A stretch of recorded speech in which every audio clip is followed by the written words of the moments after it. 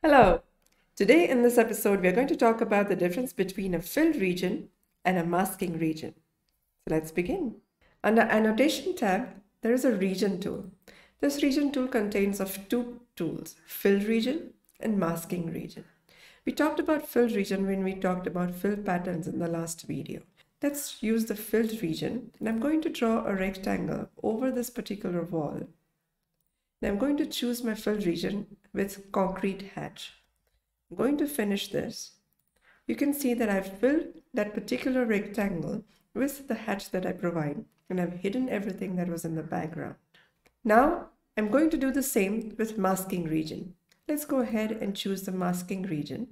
And I'm going to choose the same rectangle here, and I'm going to finish that. Now I've hidden everything in the background. The filled region fills this rectangle with a particular hatch, and masking region basically masks everything that's in the background. It does not fill it with a hatch, but it just hides everything in the background. Now let me give you an example of a typical use of a masking region.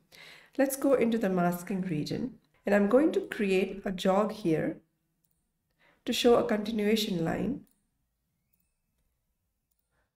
Something like this. So I want to hide everything that is in the background of this rectangle. Let's change the style of the borders as well.